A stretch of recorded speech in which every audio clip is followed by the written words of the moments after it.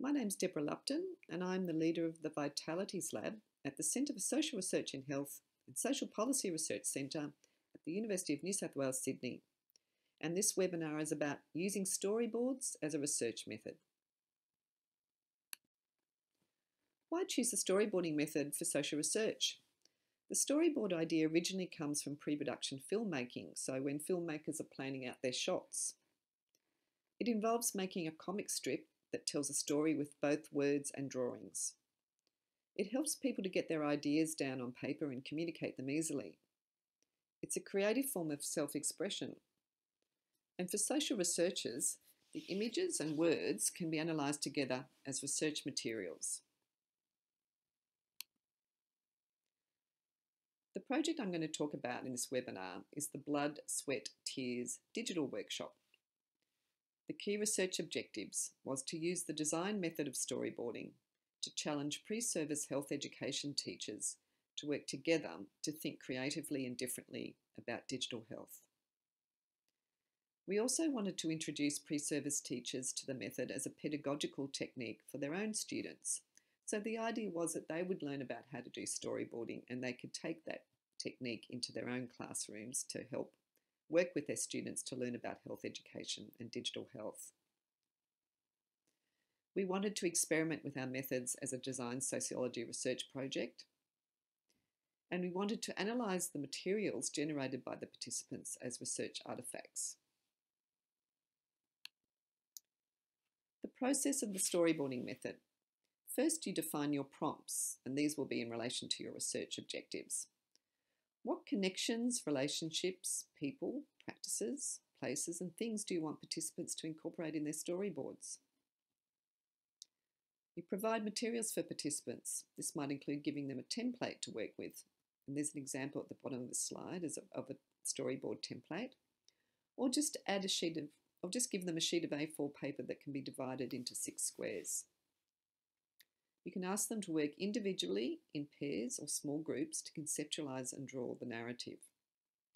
And they can be broken up into smaller groups if you've got a larger group.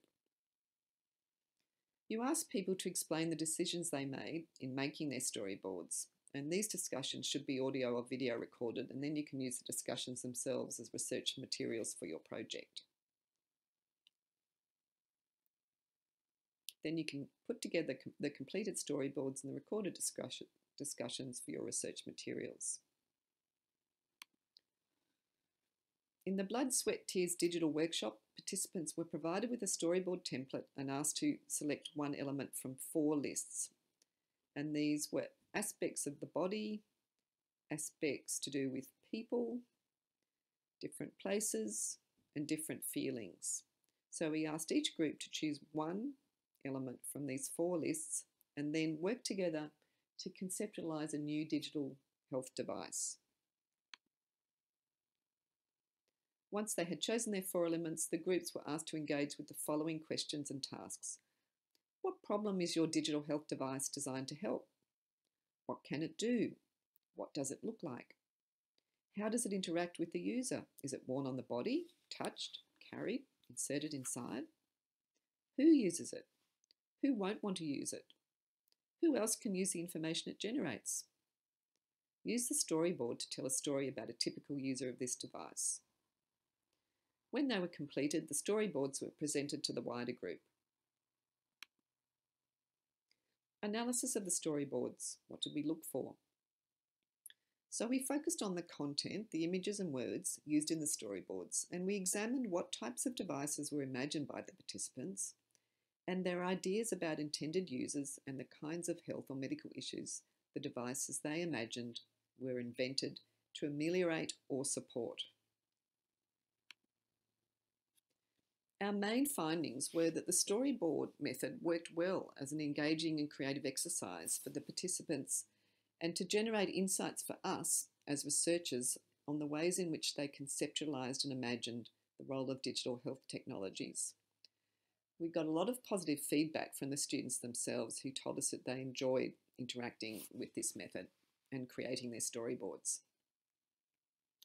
Also, the storyboards largely presented visions of digital health technologies that relied on individualistic behaviour change. So that was quite an interesting outcome. We were interested because these health education students had been given quite a lot of material that challenged them to think about the social determinants of health. But yet, when we asked them to think about digital health, they did tend to focus on devices that were about individual behaviour change. So in future iterations of using this method, we will consider adding further hands-on activities such as asking participants to engage in a critical analysis of health apps as sociocultural artefacts. And we think if we do a scaffolded approach where we do perhaps the critical analysis of apps first, and then follow that with a session in which the students are asked to invent their own digital health device, then maybe they might think more critically about the individualistic nature of a lot of digital health technologies. For further reading, there's an article that we published out of this project that was published in the Health Education Journal. And for other sources on this method, there's an article by Cross and Warwick Booth, who used these storyboards in their own participatory research. And there's also a blog post that I wrote about using graphic narratives for research, translation and engagement.